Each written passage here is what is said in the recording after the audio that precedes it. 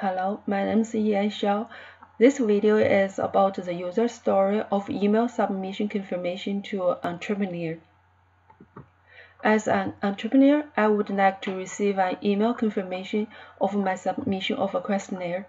The acceptance criteria for this user story are an entrepreneur should be able to receive an email confirmation once he or she submits a questionnaire.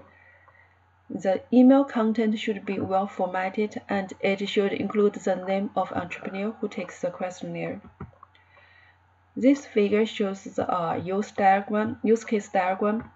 This is a sequence diagram, and this one is for a class diagram. We conducted two tests for this use case. One is a unit test.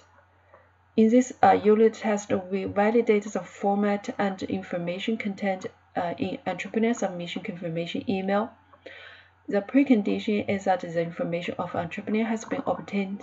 The expected result is that the email content can be correctly displayed and also the name of entrepreneur is correctly coded. The actual test result is as what we expected. The next test is for after integration. In this integration test, we want to test if entrepreneur can receive a confirmation email after submitting a questionnaire. The precondition is that the contact information of entrepreneur has been obtained. The expected result is that an email will be received by entrepreneur that confirms the submission of questionnaire.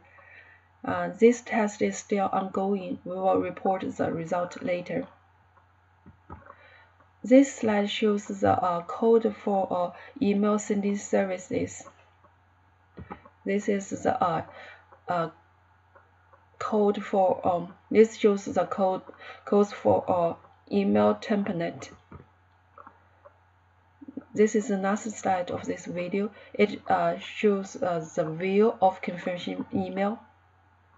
Thank you.